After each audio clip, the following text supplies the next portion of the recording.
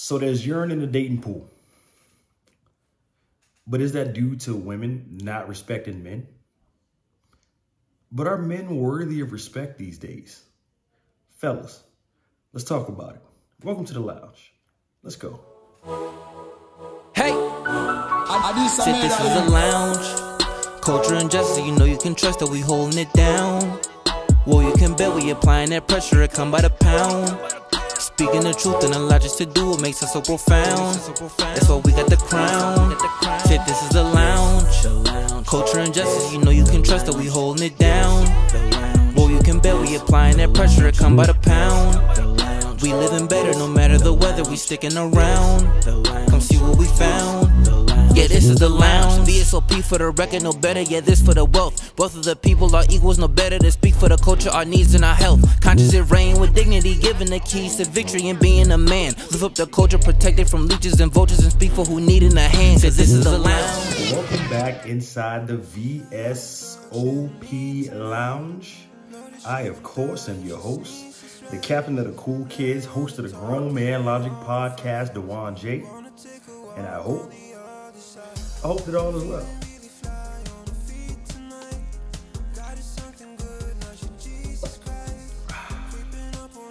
If you did not catch the banger that I just dropped, featuring Kill Bill, bias, inadequacy, laziness, and lackadaisicalness, please go back and watch. Get yourself a dose of the 4 qualities that are killing us softly from the inside out. It's a beautiful series, nothing but positive feedback, and I thank you guys for being attentive and being responsive and getting the likes up and things of that nature.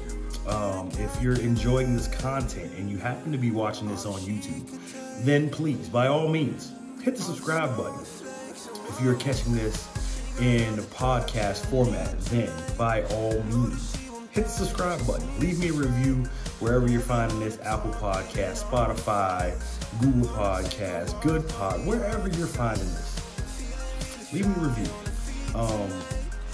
It's very important that I hear from the grown-ups in terms of how we're doing, the content that you want to hear. But you heard the intro, you seen the thumbnail, you know what it's time to do, and we're gonna get into it. It appears that the reason that there's pee or urine or the dating pool has been dubbed the ghetto is because there's a lack of respect for men. And it may not necessarily be the women's fault.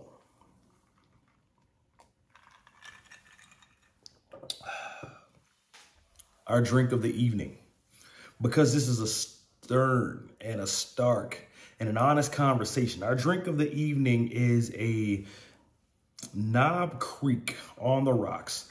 Knob Creek on the Rocks, brought to you in this beautiful 14.5 ounce highball glass, available on the shop, grownmanlogicpod.com. Shop, grownmanlogicpod.com. Knob Creek on the Rocks. Stiff drink for a stiff conversation. I'm about to bring to you a 7-part series entitled Respect. And fellas, this conversation is aimed at you. Ladies, hit the like button, hit the dislike button, comment below. Let me know if you're agreeing, if you're not agreeing. But I think that we're going to find some common ground here. I extended an olive branch from the smoke throwing, so to speak. But we're going to go through the elements of respect.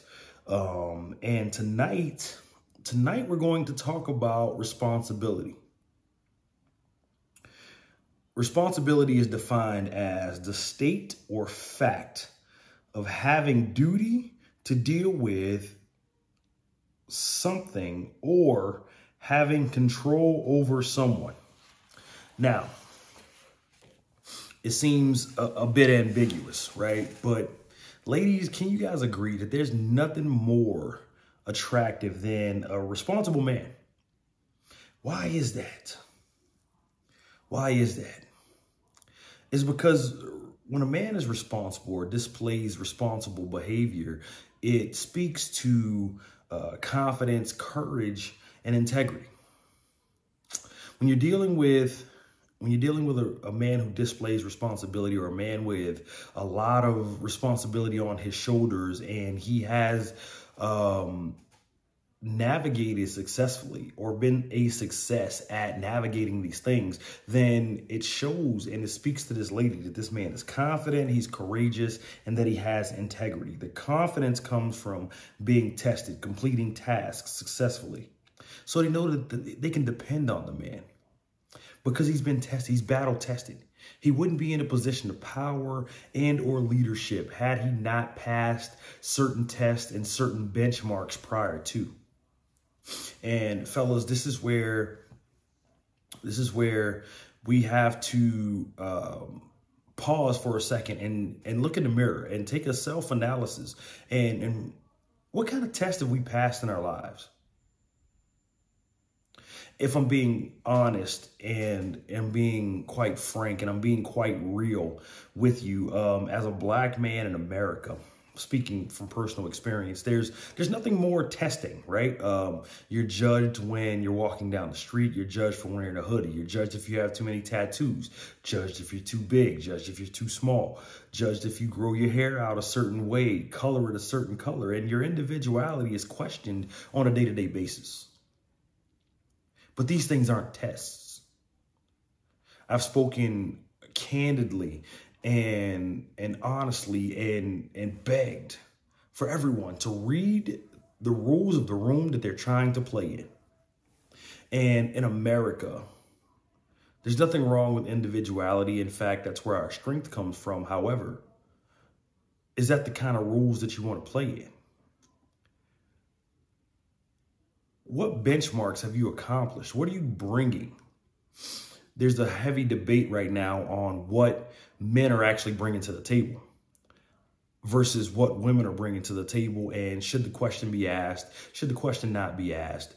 These things are being discussed heavily across many a podcast, many a talk show, many of interview, and, celebrities are weighing in and influencers are weighing in, and everybody seems to have an opinion. But at the end of the day, what do the facts say?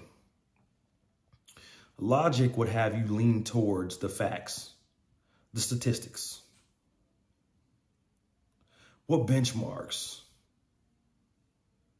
What benchmarks have we passed? What benchmarks have we completed successfully that we have as notches under our belts? And I'm not talking about sleeping with women. I'm not talking about bottle service or VIP service at the club. I'm talking about what struggles have you overcome? What have you overcome to climb a ladder of success that will land you in a position of power and influence? Confidence. There's a story about a ceramic piece of gear that is on a shelf, and nobody's allowed to touch this ceramic piece. But the story of that ceramic piece becoming what it is starts with being taken off the banks of a river, being pressed and molded into a shape, put into a fire 2 to 3 times, depending on the level of glaze that we want on that ceramic piece. And then it becomes a piece to be sat on the shelf and to be admired. Nobody wants a victim, fellas. No lady wants a victim. No lady wants a person that is a victim of circumstance, always has an excuse, which we'll get to later. When we talk about effort next week, we'll get to it. But no woman wants a man full of excuses. Effort, execution over excuses. I've talked about it in the book, Dear Dominic. I've talked about it on the Grown Man Logic podcast. And here it comes up yet again. Courage. No man in a position of leadership got to that position without failing. I don't care if it was Gates, if it was Bezos, if it was Brunson, if it was Cuban, if it was Damon John, anybody on Shark Tank, Diddy, they've all failed. We've all failed. If you're a Christian, then the Bible talks about it. We've all fallen short of the glory of God. Failing. But courage comes from failure and taking accountability for that failure. Because once you fail and you bounce back from that failure, you know that you can do it again. So you're not afraid to take risk. You're not afraid to dive in 100% and be committed. There's no wall up. There's no guard up because you've taken accountability for the part that you failed. Integrity. Integrity comes from dealing with pressure and knowing what to do and what not to do. And that translates into you being a man and to being a leader. Because you can be trusted to do the right thing, even when there's no one looking. We all know the definition of integrity. We've seen the quotes, we've seen the memes, we have talked about it until we're blue in the face. But a man that deals with responsibility, a man that displays responsibleness, comes with these things, thus making him more attractive. There are several characteristics of responsible people. We'll go through a few of them. But before we get there, we have to pause and we have to think about this. Okay? It doesn't take much to get the respect of people around you. It just takes a little bit of you showing up and being the man that you pretend to be on Instagram. It takes a little bit of you showing up, and actually being the man that you pretend to be in podcast, on Twitter, to your family, to the women that you're trying to impress at the club, to be worthy of the car that you're driving or the designer jeans that you're wearing or the belt. It takes a level of responsibility. It takes taking risks. It takes having a little bit of integrity to be worthy of these things.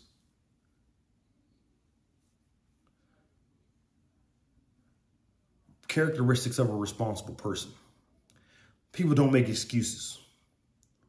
Sticking to your word. Even at an inconvenience to yourself. Your word is your bond. What does that mean? Well, fellas, the women will tell you. If you say that you're coming home at 10:30 and 11:30 hits, you've broken your word. And no matter what the excuse is, no matter what the reason is, you've broken your word. So short of an emergency, car breaking down, you being hurt, chilling at Mark's crib playing Xbox ain't gonna work. I got caught up in a pool game down at the pool hall. It's not gonna work. I wasn't driving and I was too drunk to drive. It's not gonna work. Because what that does is it shows that you've rearranged things on the priority scale. It doesn't matter what you were doing. If you were going out with your boys and you told her that you were going to pick her up, you were going to show up, you're going to go home, you're going to be home by this time, and you break it, something that simple, your word is broken. And knowing when to say no. Knowing when to say no. A responsible person does not commit to things that they know that they cannot fulfill. Now, a personal anecdote, right? Like there were times in my life where I took on too much and things slipped through the cracks. My self-image suffered and there was nobody to blame but myself. I own that. And to those people, I have apologized. And if I didn't, or you somehow missed the apology text or message or phone call or what have you, I'm sorry. There were times in my life where I did not live up to my word and my reputation suffered because of it. So when things like that happen, we begin to lose that image of responsibleness. And with that image of responsibility goes a little bit of attraction. Life Another characteristic. Responsible people's lives are organized. Agendas, planners, apps. They stay on top of goals, tasks, and personal events to make sure that nothing gets missed. See, the lesson learned here is after failing, after dropping the ball a few times on things that I said that I would accomplish, I started to put everything in my calendar. Old school players will tell you about PDAs and Blackberries. You download Microsoft Outlook and, you get calendar reminders, but now it's right there. Everyone owns a smartphone with a calendar input device. So you shouldn't be missing anything. Baby showers, weddings, kids' birthdays, anniversaries. There's no excuse. None. Because your life is organized. Even the personal events. Not just at work, but more so the personal events. Date at 7. You show up at 7:30. You're late. You drop the ball. When bills are due, the credit card statement closes on the 19th. You should be paying the bill by the 15th.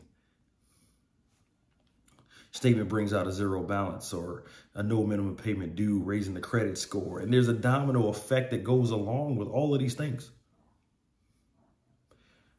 But we have to get organized. And organization brings about discipline and brings about structure.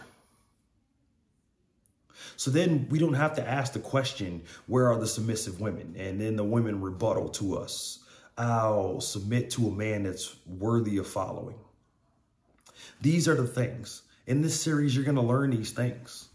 Right now, we're on responsibility and we're talking about organization. If your house is chaotic and it looks like that you live in a life of chaos, you're not going to get the confidence of anybody. Nobody's going to follow you. Why? Because it looks like your life is chaotic. Who the hell wants to follow chaos? I can follow chaos by myself. You're not attractive or alluring to anyone. But let somebody show up to your house. Be it a business dinner, be it a housewarming party, a party for someone else, a gathering, a kickback, or whatever. You begin to influence those around you because it looks like you have your shit together. And that's attractive. And it's also the first representation of yourself that you're able to give.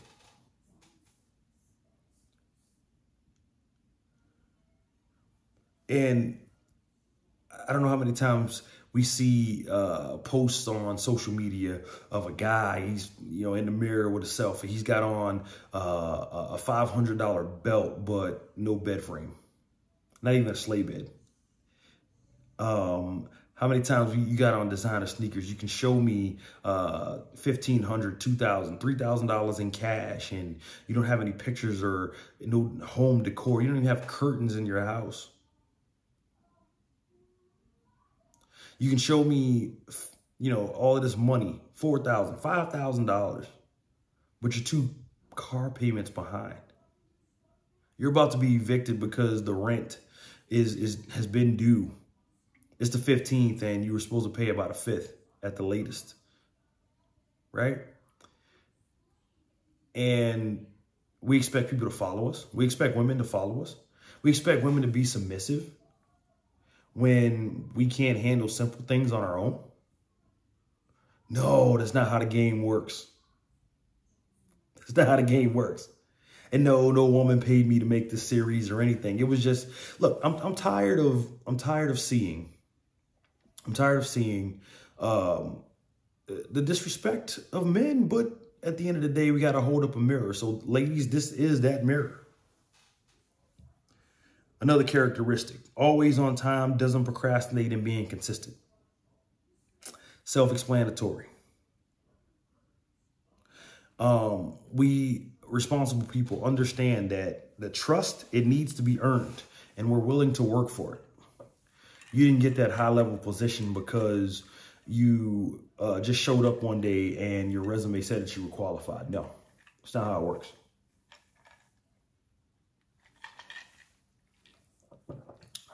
in the business world, no matter what world, in order to be entrusted with projects, high ticket things of value and of note to the company, you have to show up and you have to show out often. And you have to prove yourself every day. But people that are responsible, that are in high level positions, that are attractive to other people, that can influence their environment, know these things. And we're willing to be tried again. There's no need to complain because we practice emotional control. The appropriate response is at the appropriate time. For every person that somebody has you fucked up, or for every person that it ain't going down like this, they must not know about me. You don't know me. For every person beating their chest like that, there's a calm, cool, collected dude that's sitting in the corner way back like, I'm just as angry as he is, but it doesn't take all of that. Have a bit of emotional intelligence, because what that brings is effective communication. And we're going to get to that later. In a couple of weeks, we're going to talk about charisma and communication inside this series. Listen, subscribe to your boy. This series is going to be a banger. Self-discipline. Now, self-discipline is a learned behavior. And it takes time, and it takes practice, and it definitely takes sacrifice. Those that are close to me inside of my inner circle will tell you that I'm in the gym every day, 4:30 a.m. at the latest.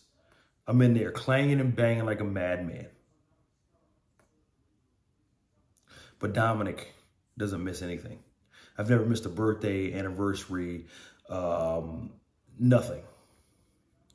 Because I'm structured and I'm organized. You see how all of these things begin to connect. And it takes a little bit of sacrifice. And sleep, for me, was the easiest thing to sacrifice.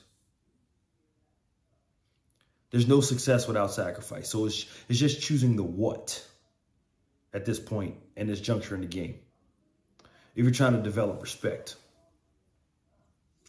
Those words literally leave the mouths of people. DeJuan J, I see you in here every day, 5 o'clock, and you're in a good mood, blah, blah, blah, much respect. Oh, man, I see how much weight you lift. Much respect. It didn't happen overnight. It took time.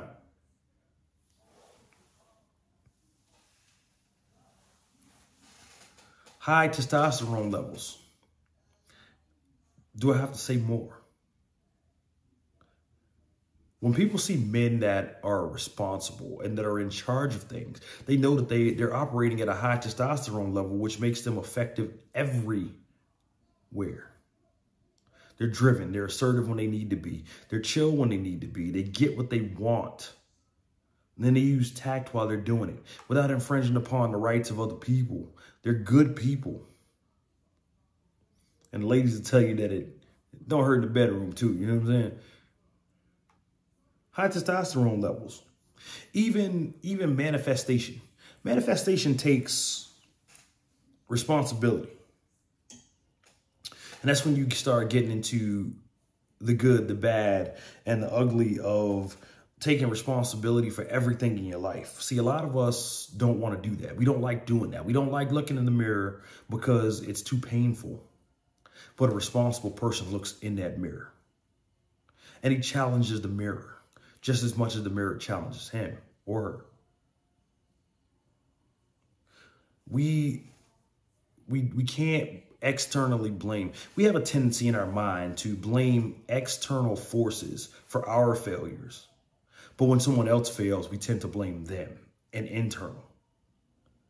No, that's not how it works. Everything's internal. Everything can be fixed internally. We just have to take a little bit of responsibility. And then once you take that responsibility for everything in your life, your law of attraction begins to kick in when you can start talking about things that you want instead of things that you don't want.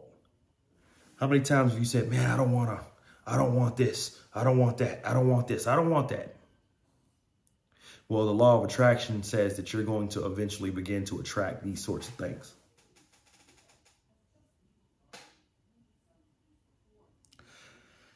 Steve Pavlina said, by taking responsibility of something, you also take the power to change it.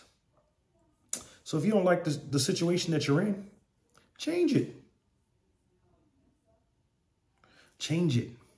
Because having responsibility makes you a person of action. And shout out to the great man MTR. Women like men to get active. So we have to begin to start to take some of this respect back. Tonight we tackle responsibility. Next week we're going to tackle effort. And so on and so forth. We're going to continue going down the list. 7-part series right now. If you want to donate to support the show, our cash tag is GML Podcast, $GML Podcast. If you want to cop some merch like this glass, 14.5 ounces, it is available at shopgrownmanlogicpod.com, shopgrownmanlogicpod.com. My co-host and I have released fragrances that are now available at shopgrownmanlogicpod.com, shopgrownmanlogicpod.com. And if you're following us on social media platforms, you'll get access to what the notes are and why you should have these in your life. This has been your episode or your edition of the VSOP Lounge. Thanks for watching. I'll see you next week. Cheers.